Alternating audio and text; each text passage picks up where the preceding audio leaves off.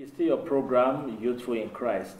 And today in the studio we have Reverend Father Tom Ave and my friends here, Ms. Stephanie Ekechi and Mr. Michael Wole, who is the PRO of the Catholic Youth Organization, Abuja Archdiocese. Father, last year you organized a program, a youth camp, the first of its kind. Yes. Can you give us a brief assessment of what the successes are and the challenges for last year and what we hope to expect for this year? Last year was the very first event of Easter Youth Camp. In fact, that is the reason why we have the Volunteers for Christ. It was a success. We planned for about 150 youths, but we had about 315. It was a huge success because I never knew it was going to come out like that. The youth came, they enjoyed themselves, the medical check-up, we planned, everything was just so wonderful. The event, out of town, all the way to Abaji. So many persons have not been to Abaji before. That was an opportunity for them to go to Abaji. The atmosphere was good, so it was a success, but we are yet to get to that camping activities that we see outside the country. Here we have the camp tent and every other activities that goes with the camp. But I know by the time we get to maybe the 5th edition, we are going to actualize our camping festival activities. So this year is going to be bigger than what we had last year because we are building up on what we had last year. Okay, talking about volunteering, you are a volunteer, Stephanie. Can you please give us a rundown of the program for this year? This year's camp is going to run from Friday the 26th to 28th of April. It's going to be a 3-day event. And then the theme for this year is renewing our faithfulness to God. And then we have packed activities, beginning with the Holy Mass. We have the talk, which is going to be based on the theme. We have the Catechesis. We're going to have interactive sections, networking, so that young people can come together to actually discuss and try to find themselves. So it's also a way for them to also build relationships amongst themselves, which is going to happen during the campfire section. And that's the social aspect of it. And then we're going to have the medical tests. We have medical tests that will run from the blood group, genotype, the hepatitis B, and then tuberculosis. Sometimes we know, especially that of hepatitis B, thanks to the medical professionals who are going to be there to give us talks on this, because we may not really know what to avoid or what to do. Hepatitis B is something that don't really show. It doesn't come out like that of malaria. You may actually have it within you. But how do you tend to know the symptoms? To come and give us talks on that. So these are all of them. Then we also have the sporting activities. Then, of course, you have to be fit. So there'll be a platform for that for us to have the sporting activities. Every other thing just within the Friday to Sunday. Sunday is the wrap-up. We're going to have the Thanksgiving. We all go to thank God for a day. And you know, it's Easter Camp. We tagged it Easter Camp 2019.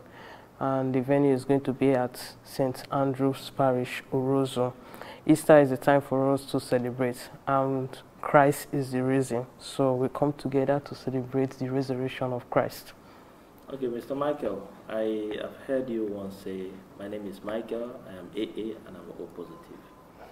Where did you get that from? Yeah, you know, we have this mentality that whenever youth are having a program, there's some negative aspect of it. But we as volunteers, we've looked deeply into that. How can we solve it?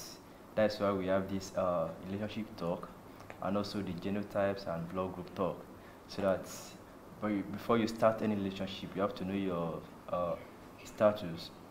And this year, we want to be very strict that everybody must know their genotype, your blood group, so that after leaving the camp, someone that you are feeling for there, and you think of having something better in the future. No need of going to any hospital again.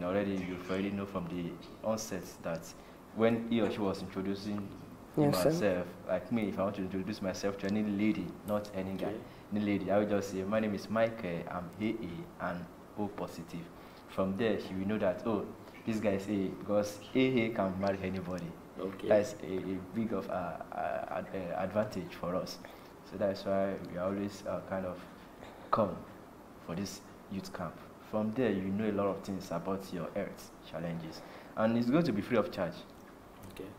So everything is covered for. I mean, I have to write to many NGOs. In fact, the UNODC, United Nations Organization for Drug Abuse and Crime, they will be coming to talk about drug abuse. Many youths are into drugs these days. Many youths, and most of them are in it, and they are not aware. So the drug aspect and also that of genotype will be the fruit of this youth camp, because I expect that every youth, people get into a relationship. My pastoral experience is that you see young people, they love themselves. When it's time for marriage, the girl is AS, the boy is AS, boom, problems. So it's good. My dream is that every young person should know his or her genotype, so that from the time go, when you're falling in love, you also fall in love with the genotype. You know that you are AA, you're AS. It makes the picture is clearer, so that you don't have any regrets when you put in too much energy and time in your relationship. That is my aim, one of the major aim for this youth camp, and that is why we are expecting large numbers. 500 is the minimum, 1,000 maximum. Although we are thinking of 500, but we are making plans for 1,000 people, actually. Okay, thank you very much. I think probably you would have used a hall or any other avenue. Why did you decide to take people to a camp? What do you hope to achieve? Are you trying to make them more strong to face any challenge in their future? Or what is the rationale behind camping them at a time like this? And how do you hope to manage security? I think the young people just have to start getting used to camping activities, getting used to things that is not the normal day-to-day activities. You know, our society is full of ups and downs. So the camping activities is leaving your comfort zone into a new environment that does not have that comfort that you are used to. Tomorrow, if the society gets bad, you should be able to, I'll be able to manage with the whole situation. And that is what you see. We see our brothers and sisters in Europe. Billionaires go for camping because they want to see the other phase of life, the natural things that comes to life, to experience life with nature. So I think that is why we're having a camp, so that the young people will also get used to that way of life, not just always sitting in the house and thinking everything is just like Jesus went to the desert when he was preparing for his passion. He left the normal day environment and went high in the mountains for the transfiguration.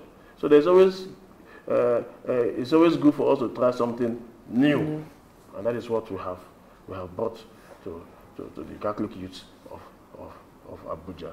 Security is at the topmost of our budget.